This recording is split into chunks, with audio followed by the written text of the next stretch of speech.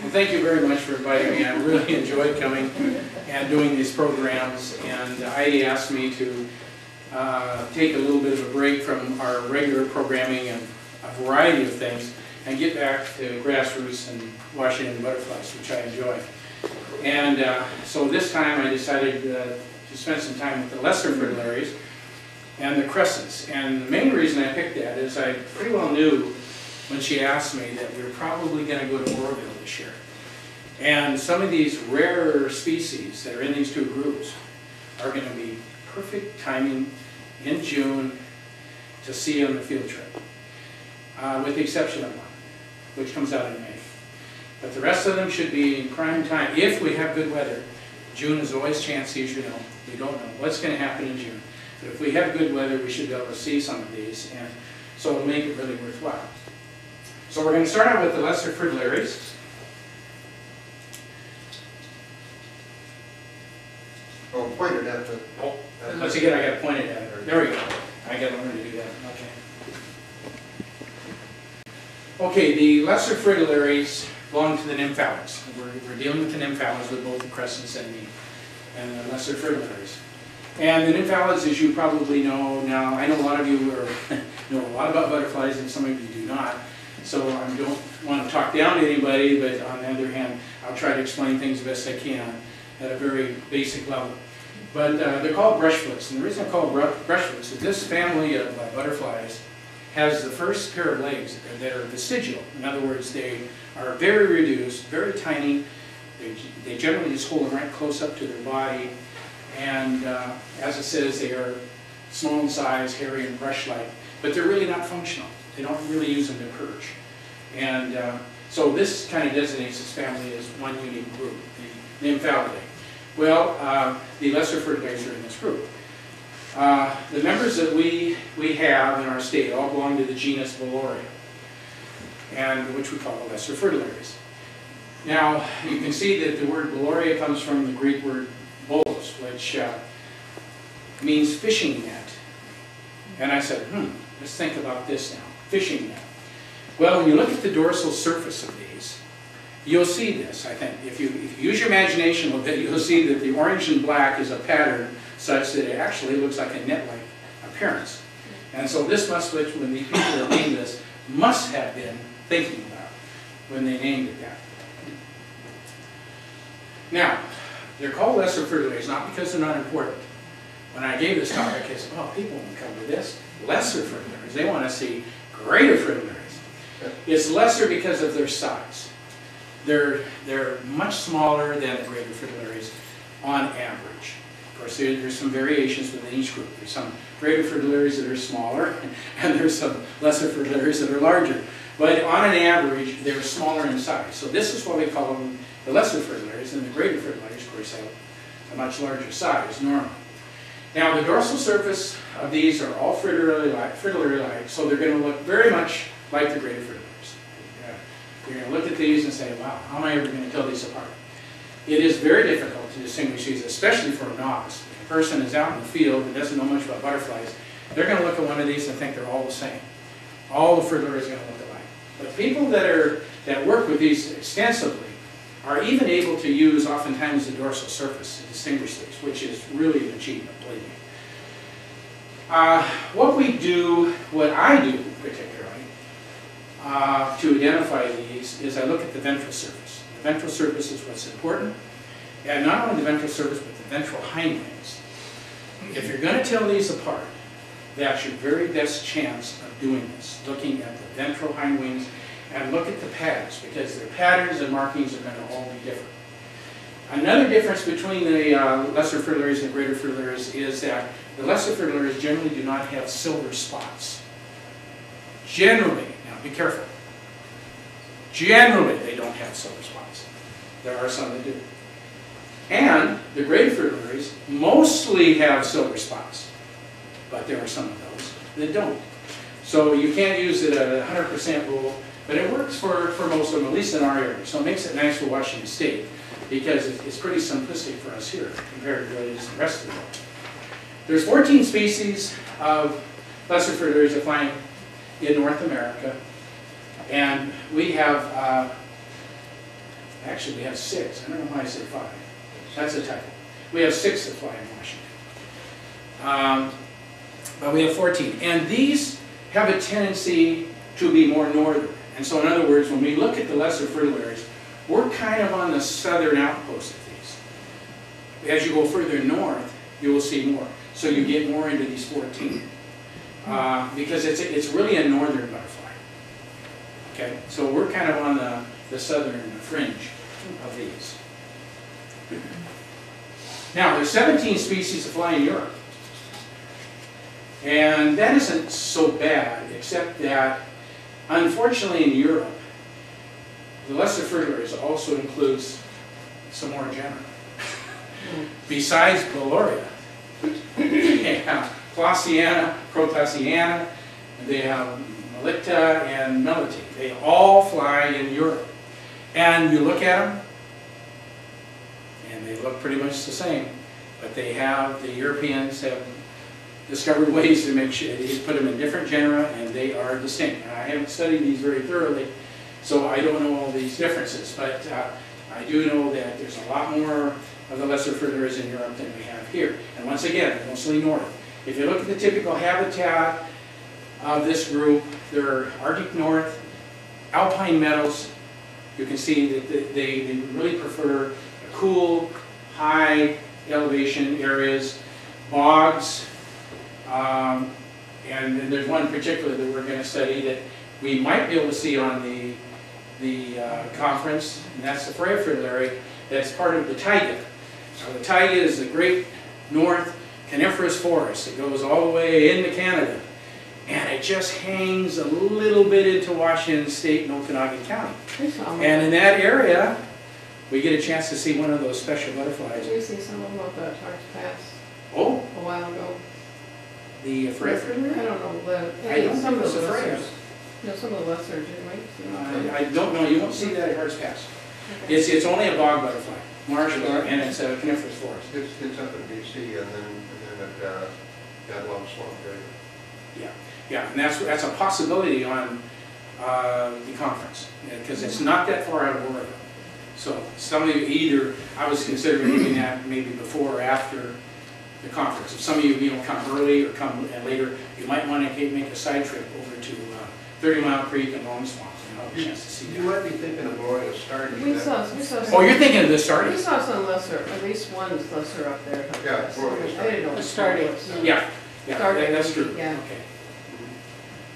Okay, now I'm going to start out giving you just a few examples of some of the European Beloria, though. I'm not looking at the others. I thought, well, I better give examples of these other genera. I said, no. Let's don't get into that. Let's just stick closer to home. But I am going to give you some examples of European Beloria. This one flies in Russia, the Altakia fritillary. And once again, this will show you the problem with the dorsal surfaces. Like I say, they look typically fritillary-like. You're going to look at this and say, well, that's like a greater fritillary. Yeah, it does. It does look like it, doesn't it? But it's only 1.5 inches wingspan, which is relatively small. And the greater fritillaries probably be larger than that. But you can see the coloration and all. It's very consistent. And can you see the netting at all? I mean, can you use your imagination and see kind of a fish net? I see it right in here, and in here, and kind of in here. This is where they get the name, the genus name, from that fishnet kind of appearance. And at least that's the way I look at it. Now, if we look at the ventral surface of this butterfly, once again, we're going to focus on the ventral hind wings, because this is going to be where they're going to be definitive. This is where you're going to be able to tell them apart. This particular one is very interesting to me.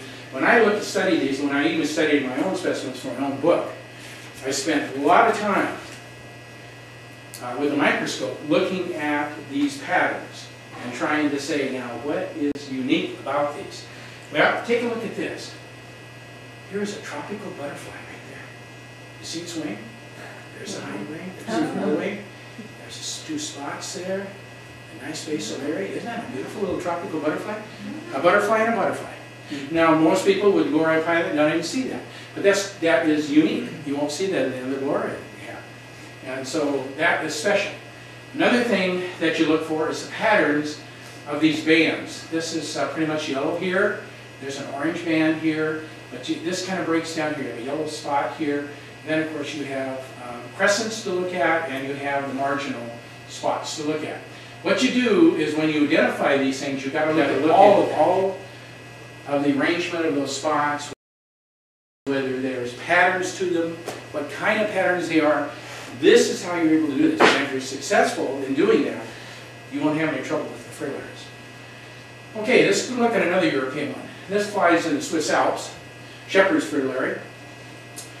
Now look, it's similar in the dorsal surface. It's a little different. If you look at it, you can see, well, it's got a lot more black in here. So it is different there, but it's still got the same basic patterns of the spots here. And the netting pattern kind of breaks down a bit more here. But it's difficult. I mean, you know, we're not going to sit there and focus on the dorsal surface and, oh, we're going to figure these out by the dorsal surface. No, it's just too difficult to do that. Let's take a look at the ventral surface of it. Now, you see this is a little bit different. You can see now that we have a nice solid band here that actually almost makes a Y on the yellow. Comes down here, comes down here. Here's that tropical butterfly again, but it doesn't look kind of like the other one, does it? It kind of looks messed up. It's not quite as distinct as the other one. And so that's different. And then we have these nice broad spots here.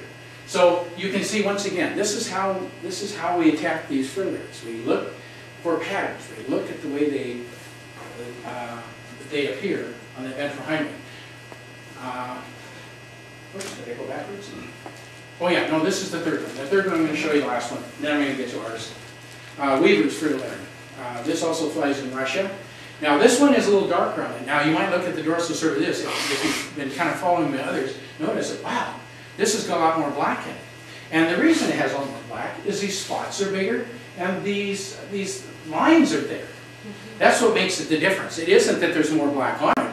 It's just that the black is bigger.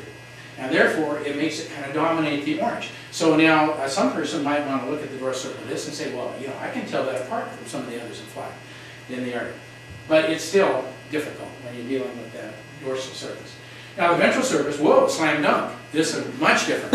Take a look here. For the first time, we've introduced lavender into our color pattern. See, you have lavender in here now. And also, you get the first look at one of the real characteristics of some of our Arborea, the canine tooth. It's there. And you didn't see that in the others, did you? It wasn't there. But it is in this one, and it is in some of ours in our state. So we'll see that. And you have this lavender in here now, and you've got these spots that are brown. Can you see the different pattern there? And it's all checkered, and it's all mixed up. So this is what makes the Weaver's Fritillary very distinct. All right, well, let's get to ours. Come on, let's get to ours. There's enough of this fooling around, okay? Let's get to Washington State. We have 6 species that fly in our state. The first one is going to be our exception. This is the one that has silver spots. Okay, now the silver-bordered fritillary is one that's going to be on our list for Mount Hull. In fact, one of the specimens I have here, I'll show you, the female, I collected on Mount Hull. So, and June. So we should be able to find this. If we find any marshy area, we've got to look for the habitat. This prefers really wet areas where there's violets growing. And so you have to be in the right place. It's not going to be on a dry road. It's going to be a place where you're going to have some meadows that are pretty marshy. So when we look at those, we'll take a look. We'll probably be lucky enough to see the silver-bordered fritillary. Now this butterfly is pretty well restricted to northeastern Washington. There's a lot of records in Okanogan County. And there's a lot of records in Ponderay County. Then there's other scattered records. One population I found was at the Delaney Interpretive Center in Sun Lake State Park. I was there and was in there, wow, there's a nice little population. In fact, I took John Pillam. He didn't believe me that they flew there, and I had to show him. In fact, we got one on that trip, and I showed him and said, John, this is a silver-bordered fritillary. You're right, he said. It's there. So I proved it to him that it flew there. And also, if you go further south, there was one other colony that's all isolated called the Moxie Bog. Now, the Moxie Bog is an interesting story. I'm going to make it kind of short, but the Moxie Bog is the first place I ever saw this butterfly. This was before it was protected. This is when it was just part of a farm. And I went out there and I had to fight the cattle to go out there into the bog, Cattle were everywhere, and here I was looking for these butterflies, and they were there. They were there, no question about it. Well, the Nature Conservancy purchased the land. And what did they do? They kicked the cattle out. And what happened? The population crashed. The population crashed. This is when we love a butterfly to death. Why do you think the population crashed? What do the cattle eat? Grass. Grass. What happens when you don't let them graze on the grass? Grass grows. The grass grows! And it took over the whole bog, and it was destroying the host larval plant. And so the population was going down. Now, I haven't been to the Moxie Bog in years. Have any of you been there in the last 5 years? You have. What's the state today? David James checked it out, I think monthly last year, and for the year before, he's not seen a single butterfly. Yeah, it's gone.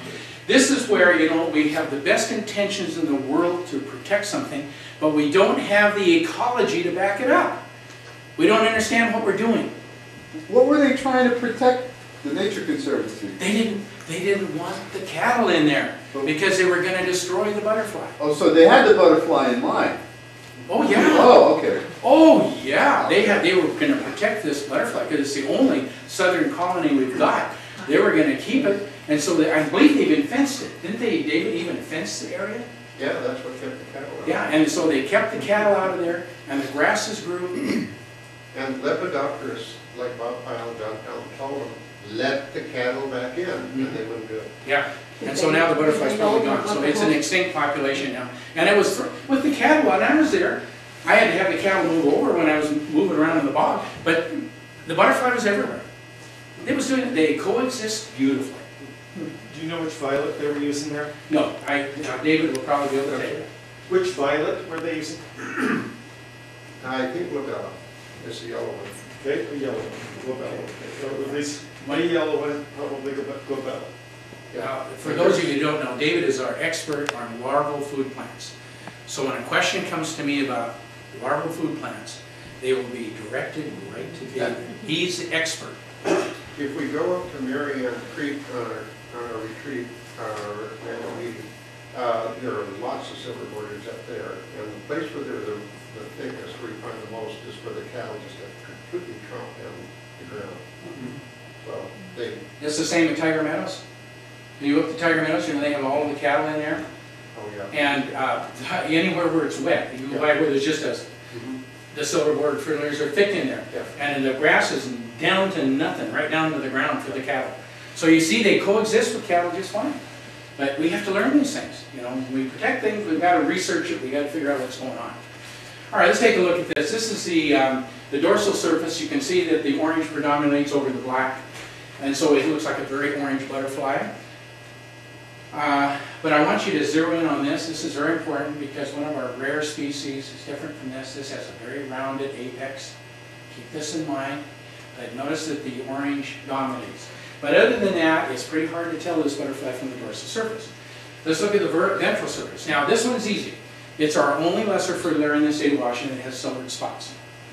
So that will be a slam dunk. If we're up there, for example, Mount Hull, and you get a little tiny fritillary, you catch it in your net, and you look at it, silver spots, okay, you got it. That's it. So you have silver spots. You've got marginal silver spots there, and then you also have these spots here are all silver. These marginal spots are all silver. 7 large pyramid-shaped silver spots. And also, if you notice here, the crescents are well marked, very thick, very distinct. And other than that, you can see that it's pretty much irregular shaped spots with a mix of colors, orange, yellow. So this is pretty much it. But the key you want to know here is the rounded tip and the silver spots. So if you can remember that, that'll help you with the silver bordered fritillary. And it's a small butterfly with this size, 1.5 inch wingspan. So we're looking at a small butterfly. The female is very much like the male, so we won't dwell on the female. Just want to show you there's no sexual dimorphism here.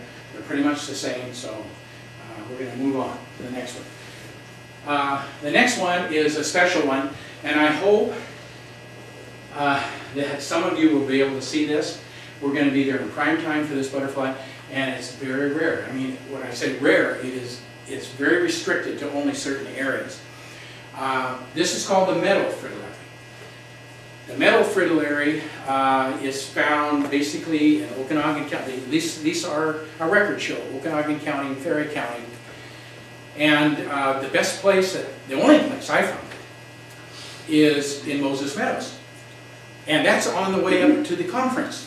And it's the right prime time. So if you go early enough, in fact, that's what I plan to do. I plan to leave early enough in the morning or the day before, and I'm going to go to Moses Meadows so I can get some more photographs of this. And when I went up there the first time, it was in June, prime time, beautiful day. I was up in Moses Meadows and I spent the whole day in the meadows, and it was full of butterflies of all different kinds. That's another really motivating place to go, butterfly. It's just great. But I didn't see a single meadow fritillary. And I was there all day. And I said, something's wrong here. Prime time, I went to all the records and the books and everything. I was there, prime time, everything. I said, what is going on? There's no meadow fritillary here. So next year I said, well, I must have done something wrong. I don't know, but I went about the same time period in June. And I went up to Moses Meadows again. And it was a hotter day, beautiful day in June. Same thing, I didn't see it. Saw everything else I wanted to see, but I didn't see it. Then it got so hot, I said, well, I'm going to take my lunch, I'm going to go into the woods. And they have these rudimentary logging trails, logging roads, just dirt roads throughout the forest. And I walked in there and sat down in a clearing. And here they were. They were in the forest. I was looking out in the meadows. Here it's a meadow fritillary, but actually it was in the forest. It was actually, they were flying in the forest, and there were lots of them. They were flying in the forest, and they would land on flowers, nectar on flowers, that were in openings in the forest. It was just unbelievable. Now, I don't know whether that was just an aberration. Other people may say, oh, we find them all the time in the meadows. I didn't. I found them in the forest. So if I go up there again, that's exactly where I'm going to go, is into those forests, because they fly amongst the trees, the pine trees there, and that's where this photo was taken. All right, so this is the meadow fritillary. Is there a second so-called meadow fritillary in North America? An eastern species and a western species? Well, there's a western meadow fritillary too, and that's on my list next. This is the meadow fritillary. This is baloney. Okay? This is a unique species. This is Eastern. Okay. They So- shouldn't be allowed to make names that have a meadow and a western meadow. Yeah, well, that's what we use in Washington. So we're going to try to not make it complicated and make sure that we stick pretty much with what we use in our state. So this is the meadow fritillary. All right, let's take a look at the dorsal surface. Now, this is the main characteristic I want you to remember for this. If any of you go up to Moses Meadows, go into the forest, want to look for them, because it'll be just prime time during the conference. It's just perfect timing if you get a good day. Look at this. Flat. It's our only lesser fritillary that has a flat wing apex. Absolutely flat. It's the only one. So if you see this, happen to net it, catch it, and you look at that, that's all you need to do. You don't need any other information. That is the western fritillary, right there. Because otherwise you look at it and you say, well, I don't know. It looks orange and black to me. It looks like a fritillary. It is pretty much like the others that we've already seen, and it's very hard to describe. But, of course, if you look at the ventral surface, then, of course, it is a lot different. Now, once again, with my little techniques of, I have all kinds of little ways to tell things apart. I call this the Samara characteristic. I don't know if you know what a Samara is. A Samara is the fruit of a maple tree, and it has a little nut on it, and it has a wing. Now, to me, that's the seed. Okay? And it's very distinct in this butterfly, and it's the only one that flies in our state that has that distinct characteristic. So I call it the Samara characteristic. So that's one way to identify this butterfly. But there's others as well. This has a real thick kind of lavender band. Now that in itself isn't good enough to know that it's just a nice thick, the margin is big thick lavender band, because this one is broken up by kind of yellow, orange markings inside. So it's kind of lavender here, lavender there, but it's broken up in the middle. Now keep that in mind. That's a very important characteristic to remember. that makes it unique. Plus, it also has these, notice these cells here are all yellow, but they're polka dotted with red, or orange-brown. It's hard to determine exactly what color those are, but those are all polka dotted. And then there's a big band of this in the basal area. So keep that in mind. Those are the characteristics to kind of keep in your mind for the meadow fritillary, because that'll help you decide, that you have this species. So the flattened margin, the samara, the lavender band that's interrupted in the middle, and this is the speckled yellow spots here. Keep that in mind. That'll help you with this butterfly. But remember, this butterfly is quite uncommon. You're going to have, the only place I found it myself has been in the forested areas around Moses Meadows. That's the only place. But it does fly, and there's other places where it's been seen. I don't know, maybe David, you found it in other places, but it's the only place I've seen. Marianne Creek? Yeah, it is Marion Creek too. It's there. Good, wonderful. And this is the female. The female, once again, is very similar. You don't have a lot of sexual dimorphism in the lesser fritillaries. The females are pretty much like the males, so we won't need to dwell on that any further. Okay, now this is the western meadow fritillary. Oh, we're getting confusing now. This is epichlor. This is, but this one's a lot different. This one's a lot more common. This is one you're going to see. In fact, we've seen nice colonies of this out in Tahuya, out in your area. I was in a nice little meadow once out there by a forest, and it was really thick, right at sea level. So this butterfly flies in western Washington, as well as central Washington, and it's even found in other places beyond that. They've had records of it in the Selkirks and also the Blue Mountains. So it's pretty widely distributed. It's pretty common, and it flies from sea level all the way up to mid elevations in the mountains. So you can see this basically in the the mountainous areas of Washington State as well, as long as it's not the real high trails. The high trails, this gives way to another Aurora species that we'll talk about. Okay, so this one then is widely distributed, much more common, and this is one that most of you probably have already seen if you haven't. Most of you will see it. This is quite common. The dorsal surface of this is very fritillary-like, once again, very much orange. You can see the orange really dominates this one. The black markings are very reduced on this. And also we get back to this rounded apex. Remember, the meadow fritillary had that flat spot there on the apex. This doesn't. This is rounded. So right there you can tell the two apart. Haven't been going any further than that. This specimen was collected at Crystal Mountain, where it's abundant, up in the ski area. And here is the ventral surface. And now, remember I told you to remember that lavender characteristic that was interrupted? Take a look at this. Barely interrupted, if at all. Just these two little cells in here look yellow, but it's pretty much lavender all the way here. So that's another characteristic to separate the two meadow fritillaries. Okay, that really thick lavender margin. And also take a look at this yellow band that has red on the outside and kind of reddish-orange, I guess it's called reddish-orange, brownish on the inside. But it's got the yellow band is separated by two red. Now that makes it unique. So that will help you separate that from the meadow fritillary. Okay, and plus this is so much more common. If you find it in western Washington, you know you don't have the meadow fritillary, you have the western meadow fritillary. The female, once again, very similar. So we'll move on. Freya's fritillary. This is the one we're talking about. It's a taiga butterfly. This loves coniferous, Canadian coniferous forests, marsh, boggy areas. This photograph was taken in 30 Mile Creek Marsh, or the bog. And this butterfly, like I say, only comes into our state in just that Okanagan area there where that Canadian taiga just reaches across the border for a short way. Now it's probably pretty extensive if you're a hiker, but the trouble is there's not many roads up in that area, so you basically have to kind of use the roads available to find it. And the best place to see this is Long Swamp, is the closest. That's above the Sinlehican, and that's west of Oroville. or go further and go to 30 Mile Creek and the nice big huge open marshy area. It's a lot more abundant in there than it is Long Swamp.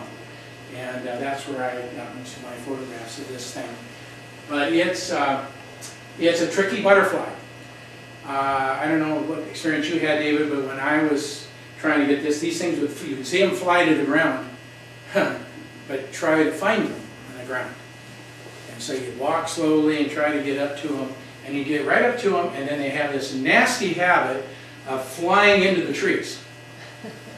You know, most butterflies, if you scare them up, what do? Go another 20, 30 feet and light at you, right? Not these guys. They go up into the conifers.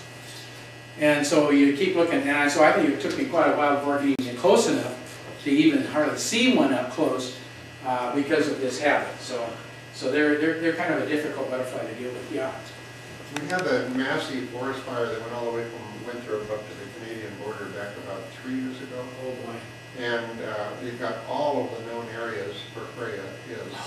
And so I haven't heard anybody say that they found it since then, but I'm not sure anybody's looked. Yeah. But you know, it'll come back down from Canada. I mean, it depends on how extensive it was. But they'll migrate back down, I'm sure, eventually. Yeah. Oh, that's bad news. Yeah, but that fire hit Long Swamp and it hit 30 Mile Meadows. Oh, and there's another site clear down closer to Winthrop where they historically been found to hit that. Yeah. Hit all of them. Oh, that's sad. That's sad to hear. Host on this? It's Vaccinium. Well, What's would you raise the that? species name? Is that little dwarf?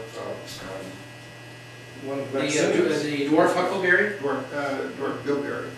Okay. It's Vaccinium cespitosa. Is not cespitosa. Cespitosa is one Yeah, of the that's low what it ones. is. I don't know that's the one. that- Yeah. Yeah. Yeah, it is a real low-growing plant. It's 6 inches tall. Maybe a second one And that that's- grows lower on average. Yeah. And they have tiny little red berries. Okay, the dorsal surface of this. Now this butterfly is a little darker compared to the other lesser frits we have. You notice that the black is a little bit. The spots are bigger. The markings are whiter, so it makes it look a little darker than the other. But other than that, it's fritillary-like, as we've seen all the way along. Rounded apex, but we got to get to the ventral surface. Now this is where we see that canine tooth again that I was talking about. Now this is probably the primary characteristic to identify this by. At least I use it. You have this canine tooth here, and it touches this white line. Now that's also significant. You don't have that in the other Beloria. We don't have that white line, but you have the white line and the tip of the tooth touches that line. If you see that, you notice that this is part of a band, but the rest of the band is orange. But the one canine tooth is outlined in white. And so this makes it distinct and it makes it very visible, and this is a good characteristic to remember this by. I think that will be very helpful for you to look at that. Other things are, you've got the mottled color. Look at here, you got the orange-yellow area. You have black crescents here that you see. There's some other little characteristics too, but I think the number one characteristic you want to look for is this, and of course the rounded apex once again is good to know. That's the Freya. That's the male ventral. The female, once again, very similar. No sexual dimorphism. Yes? On the ventral side, the markings looked more distinct than on the other species we've seen, and kind of It is. I think you're right. The markings are pretty distinct, aren't they? They're well outlined. All the cells are outlined. The veins are outlined well. And that's something also to remember. Everything is marked very, very well on here. And, another thing I forgot altogether. Look at here. It's got double crescents. Got crescents here, and I forgot to tell you about these. It's got a double layer of crescents. You don't see that very often. Usually they're right on the margin. But you got crescents here too. So that's another characteristic. I forgot all about it. Thanks for having me go back there. I would have passed right over that. Could you go back to the photograph again?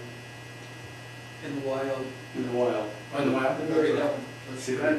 It's really very Yeah. Well, it might be because of the lighting too. You get kind of fooled. You use different lighting when you do indoor photography. This is outdoors, and this was later in the afternoon, I remember too, and it was in the shade. This was. So and also I have to admit too, this is, that's one of the reasons I wanted to go up there and take more pictures. This is from film.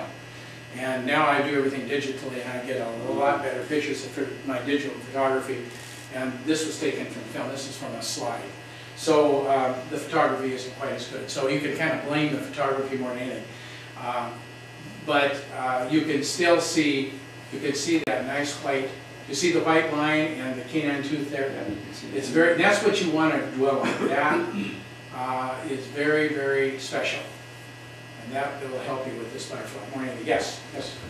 At Long Swamp, which is the easier place to get to, the Frey fritillary and the Western Meadow fritillary fly together at the same time. I don't think they exactly overlap, but there's at least part of their flight period when they're both present. And Joe and I found that when you go out in the marshes there, you can tell at a glance which one you have, because the Western Meadow is kind of a bright orange, and the Frey is a subdued. It's darker, much darker. Subdued orange. And plus they fly differently. Yeah, well, At least my experience with the Frey is that, boy, when it's off, it's off. Have you ever seen them go up in the tree? You haven't? Oh, they sure were down at 30 Mile Creek. They go right. Of course, it was late in the afternoon when I was there. It was like 3 o'clock in the afternoon, so it's late. And maybe, that time of day, they're finished basically getting down. And maybe it's time to get to the trees. So I don't know the conditions, but boy, they sure took off. Whereas the Western Meadow fritillary flies around, goes to another spot. So they have a little different, at least they have different characteristics. Okay, now, the Astartes. Now, I think this is one you're talking about up at Slate Peak. This is our largest of our whole area, and I think it's my favorite. But it's also one of the rarest. And this one flies only in the, well, I shouldn't say only, because there's always going to be, a person's going to find it somewhere else. Let's put it this way. Our records are basically for Okanagan County, right next to the Canadian border almost. The Shaston Wilderness area is where you can find it. I suppose if you were a mountain climber, a hiker, backpacker, and you went anywhere in the North Cascades, high enough elevation, ridges and whatever, and did a lot of exploring, you would probably find a lot more habitats for this butterfly. Pardon? Yeah, Poseidon Wilderness, yeah. Oh yeah. But we have to, mainly, we go by where roads are. And so the best place to see this is up at Slate Peak, which is out of Mazama. For those of you who don't know where that is, go to Mazama in eastern Washington, near Winthrop. And then you go north up the Harts Pass Road and all the way to Slate Peak. You go to the top, that's 7,000 feet elevation. But that's where this butterfly flies. And it's pretty restricted to very high elevation. And it has a 2-year life cycle. So this is the right year for it. But I'm afraid we're going to be early. I'd hate to have anybody go up to Slate Peak in June. I think we're going to be snowed in. But usually, because my experiences were basically late July to see this butterfly, and maybe early August. So June maybe a little bit early. I've got an interesting story to tell you about this. I know we're going to kind of run late. Let me run this past you, because one of my students from Africa that I taught, I had the students all do projects in the African bush, and they could pick different things, plants or whatever, and they all did when I taught there. And one of my students was from Holland, and he was really interested in butterflies, and of course he and I matched up beautifully. I said, good, I'll even go out with you. And so we went out together, and he made a butterfly collection of African butterflies and so forth. Anyway, he wanted me to help him get educated in the United States. After he graduated from our school, he went to Switzerland to finish high school, and then from Switzerland he wanted to come to the U.S. And so I helped him get into the University of Puget Sound, where he got his degree in business at the University of Puget Sound. He now lives in Tel Aviv, Israel. But anyway, I coerced him into coming up with him, because he's really a lepidopterist. He just loves butterflies. I mean, he would go crazy anytime we go out after butterflies. That's the first thing on his agenda. And he was single, which was really good, so he didn't have a wife to hold him back or a girlfriend, so he could go. So anyway, I told him, I said, well, I want to go up Slate Peak, and I want to get some of these Astartes fritillaries from my book and get some photos. And so I said, would you come up with me? He said, sure, in a heartbeat. So we went up to Harts Pass, and we went up. We didn't want to camp at Harts Pass. We decided to drive all the way up to Slate Peak, and this is probably illegal, but we did it anyway. We actually parked in the parking lot of Slate Peak, and we actually camped overnight there.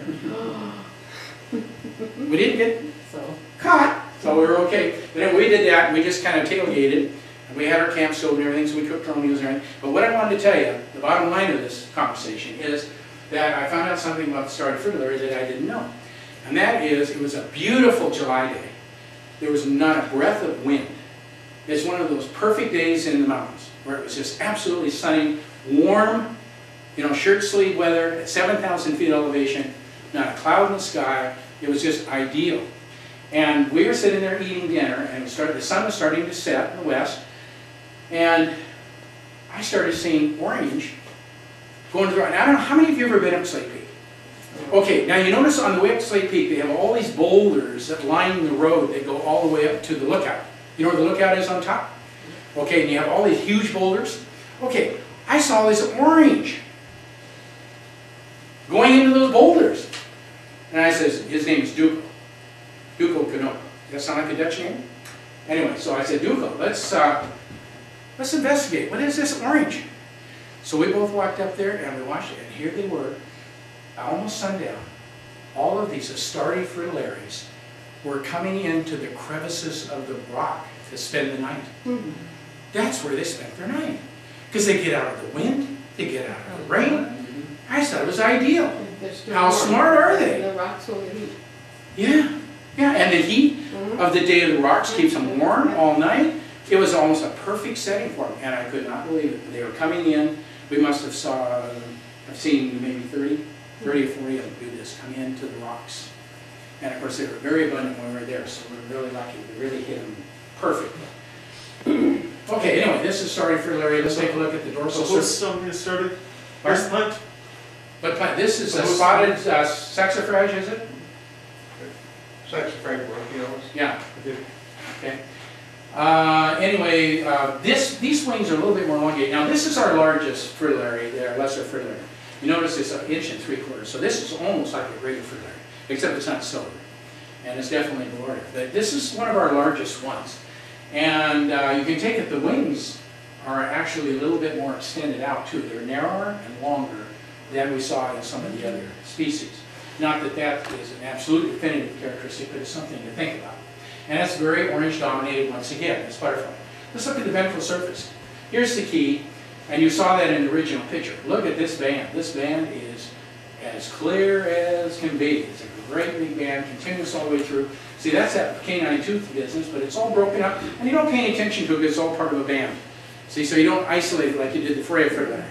It was there, it was obvious, but here, it's all part of a band, and it's you have orange on the outside and orange on the inside. So this is the major, the size of it, its location, and this band, I think are the main characteristics that you want to look at for the Astartes fritillary. The female, once again, no sexual dimorphism. It's very similar. They look alike. Okay, our last lesser fritillary is the Arctic fritillary. This one I always have fun with because I like to hike a lot in the mountains. And this is a companion always alongside the trail.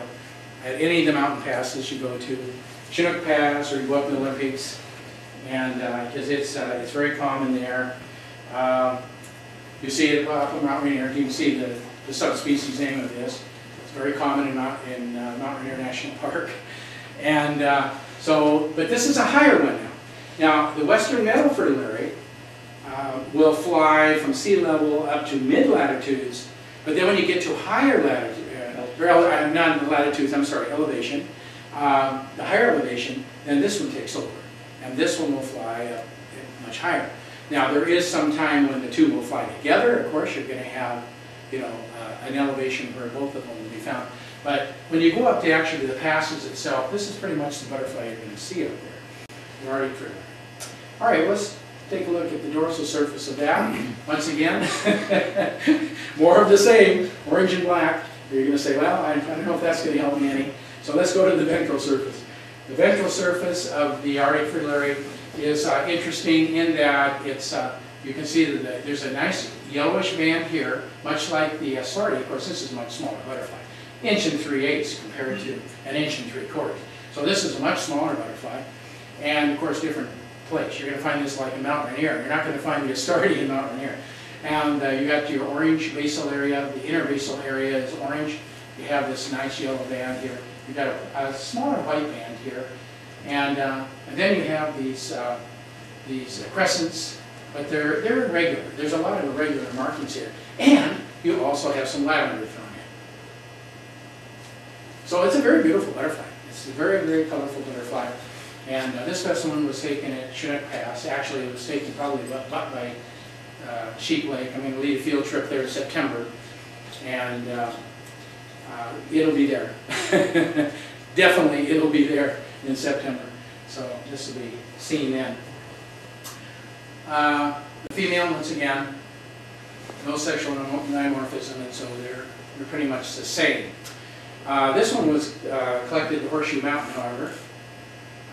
Horseshoe Mountain is in Okanagan County, and that's up pretty close to Long Swamp, only right next to the Canadian border. I think it's a mile from Horseshoe Mountain to the Canadian border by hiking. So, so you can see that it is got quite a range. How did you sex it?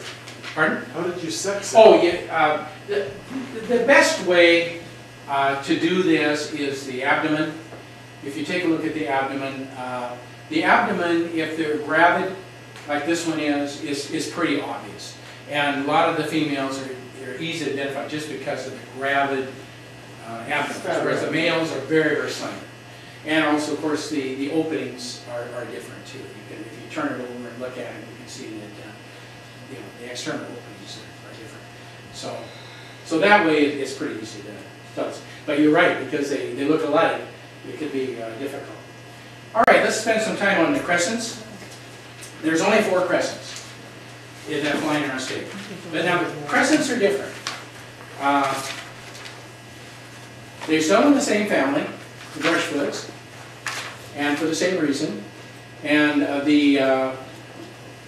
the genus we have is Phycoiotes, or Phycoiotis, and the Phycos means painted. And I tried to look at that for quite a while, and I thought that's And it must be the ventral surface. The early people who studied this butterfly must have thought, well, it looks like the ventral surfaces are painted.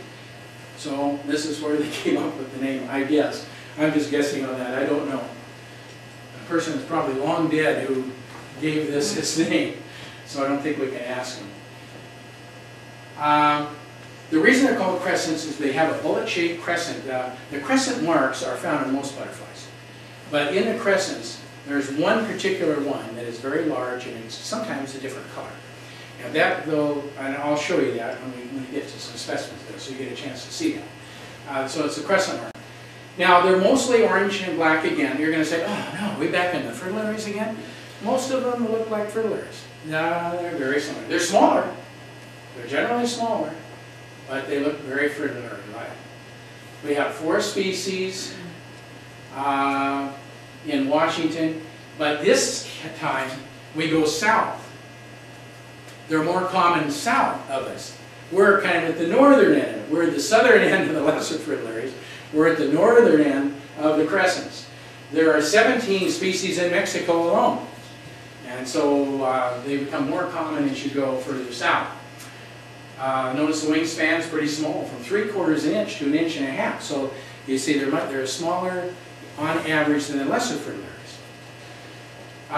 The species are identified by the dorsal and ventral coloring. You use both for this. But mainly, once again, the ventral hindwings are important. Oh, I'm going to give you a couple Mexican, just 2. Now this is, I want to give you this one because it's an exception to the rule. Remember our black and orange rule? We lose this one. This one is the pale banded crescent from Puerto Vallarta, Mexico, and very common there. Very common right around the hotel. And you can see that it's basically dark brown and white. So it deviates from the normal crescent, characteristic that we've been talking about. The next one, the pearl crescent, has a really wide range. This is very common in the southeastern part of the United States. When my daughter lived in South Carolina, I just walked around her place, and these were all over the flowers, all around Charleston area. And they also fly down into Mexico and in the Caribbean. So the pearl crescent is real common. And once again, we get back to the orange and black theme again, okay, with this particular crescent. Okay, let's get into the Washington State. Our first one is the northern crescent. And the northern crescent can be difficult if you don't know its habitat. Because I know, even myself, sometimes I have to think twice because I can get this confused with the field crescent. But you got to know its habitat. This butterfly basically flies in drier areas. We're talking about canyons now. We're talking about like the ponderosa pine forests of eastern Washington, such as Derby Canyon. Most of you have been up to Derby. This is a good place for this. It hangs out there frequently. It's easy to see. Also the Tri-Cities area. And those of you who went on the conference last year, we saw this on Sunday. Remember out the lake? We saw this in quite large numbers. So the northern crescent, so see its habitat is more drier. It's definitely not what we call a mountain butterfly, okay? Just the opposite. So that'll help. If you remember that, that'll help. Now the male is the most easy crescent to identify. It's just easy. Finally we get an easy one. Look at this really large black margin all the way down. From forewing to hindwing. Very large black margin. That's unique. Also, look at the huge orange area here and here. No black markings in there. It's just lots of orange. This only crescent will be like that. So this male will be unique. Okay, the female, well, let's get to the male underside. Here's the crescent mark I was talking about. You see, all butterflies really have these crescents, but look at these. They always have one that's kind of sticks out. It's all in the same spot. This one's lavender, so it's got a colored crescent mark. But I want you to notice this. This is yellow. The ground color of this hindwing is all yellow, and the markings, you can see the orange markings, but then it fades out. It's not really what I call distinctly marked, but it's very basically yellow. It's a yellow-looking hind wing. Keep that in mind with this little crescent mark, and this should help you with the northern crescent. The female now is what's confusing, because the female crescent, the northern crescent, is very similar to the female. I mean, the northern crescent is very similar to the field crescent, but it's lighter in color. If you really look at the two close up together, this one's more orange, and the field crescent female is more black. It's darker, much darker, and of course different habitat. Okay, this one once again you're going to find down in the canyons of eastern Washington. This is where you're going to see this butterfly. But you have sexual dimorphism now in crescents that we didn't have in the lesser fritillaries. This female is distinctly different from the male. Now, here's the field crescent. Already you can see this is the female here. See how dark it is? Yeah, the black predominates. Yes. Now, the field crescent is a mountain butterfly. To find this butterfly, you must go to a much higher elevation to see this. Cascades, very common in the Cascades, very common in the Olympics, and the Silkers too. So over in Pond Rican, very common. We saw it on our field trip. We also saw. Remember when we went up to the mountain? Those of you on the conference we had. Remember our first trip? We went up in the mountains. Well, we saw this up at the high elevations. Remember that? So see, once again, that's where it belongs. The field crescent is going to be higher elevation, whereas the northern crescent is going to be much lower down in drier areas. All right, here's the male. Now look at it's almost all black or dark brown. I guess you can call it dark brown to black. But notice that the orange is really restricted on the field crescent. There's not a lot of orange on it, and so that makes it really kind of unique. And once again, with this habitat being flying high in the mountains, it should help you identify this. The underside now is yellow. Remember I showed you the last crescent. It had a yellow-brown color, but notice this is well marked. The other one wasn't. See, look at the markings on here. These are pretty well marked, even though it's yellow. And here's the crescent. The crescent mark is yellow, and it's different than the rest of them. And so this will help you with identifying the field crescent. on the ventral surface. The female, you see how similar it is to the northern crescent? See, you look at it at first glance and say, whoa, it's the same, but it's much darker. It's much darker in color. And of course, once again, the habitat, you're going to find this high in the mountains, not down in Spokane, okay? So this is the big difference here. You see that? The pale crescent, one of our rarities. Now this flies up in Oroville as well. The Similkameen River area, which is just out of Oroville, has nice colonies of this, well-documented colonies. Trouble is, they fly in May. So we're going to miss it, unfortunately. But the pale crescent is a really interesting butterfly. I know it's found more widely than it's been observed. I mean, I can't believe you look at the records, and there's just colony way up here, and there's a colony way down there. There's got to be other colonies we just haven't found of this butterfly. It's more of a drier area, drier canyons. All of my work with them has been down on the Lower Granite Dam. That's the only place I've seen it, and I've seen it abundantly down there along the Snake River. You walk along the railroad tracks in May, early May, along the Snake River there, and just look for yarrow. They are absolutely addicted to yarrow. And so they'll be just sitting on yarrow, one after another, all the way down. They're very abundant down there. They were, at least when I was there. I've been there 3 times, and all 3 times they were abundant in there. And but they fly with the Melita crescent. And you might say, oh, it's going to be a problem. No, not at all. Melita crescent is tiny compared to this guy. I saw both of them on the same yarrow, and one looks like a baby compared to the other one. I mean, it's just really miniaturized. So there's a big difference in size between these. But anyway, the best colony I can tell you about is at the Lower Granite Dam on the Snake River below Pullman. That's the place. If you wanted to see this butterfly, I can almost guarantee you'll find it there. Yes, sir. After you told me about the place, I went there multiple times, at least 4 times, and I think I saw one. So So that's what happens when you get advice. You know, I don't know. Did you go the first part of May? Yeah, I bracketed every date I could think of.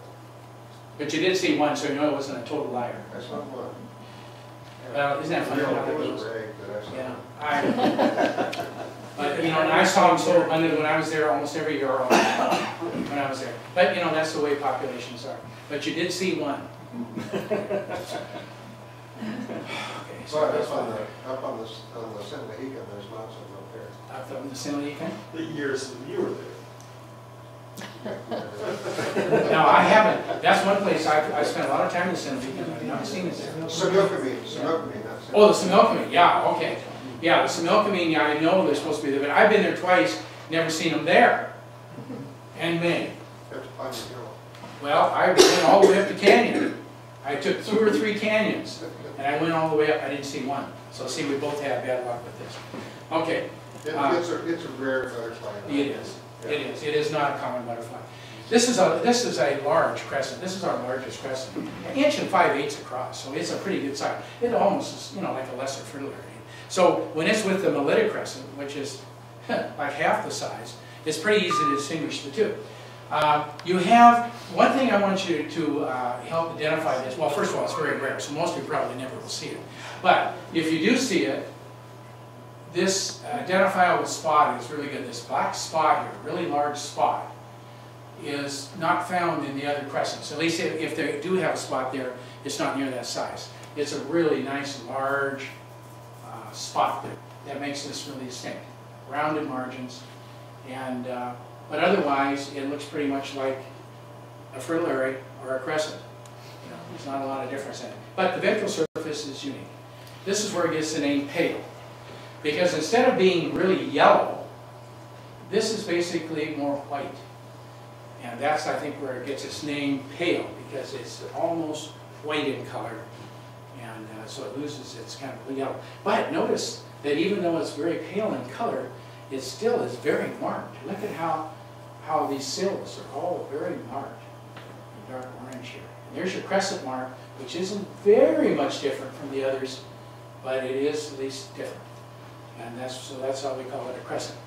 So this is the male underside. The female is a little different than the male So you can pretty well, you can actually tell it from looking at the dorsal surface. But once again, it's difficult to use the dorsal surface of this butterfly. Lower Granite Dam, Snake River, well, this was April 29th. See, you missed it. You went in May. Well, I went April 28th. Damn it. This was collected on the 29th of April. Okay. All right. Now our last one, and this is our last butterfly, the Fritillaries Crescent. Now everybody knows this. I can just zip through this one. This is familiar, everybody. This is found almost throughout the entire state of Washington. Very few places don't have this butterfly. And it's very abundant, double brooded. We see it in the spring, and we also see it late in the summer. And this one, in fact, this picture right here was actually taken on our field trip in Spokane. Our conference, our last conference last summer. I got this mating pair and then put it in here. So that was from Spokane. But it's very abundant, and I think most of you have seen this.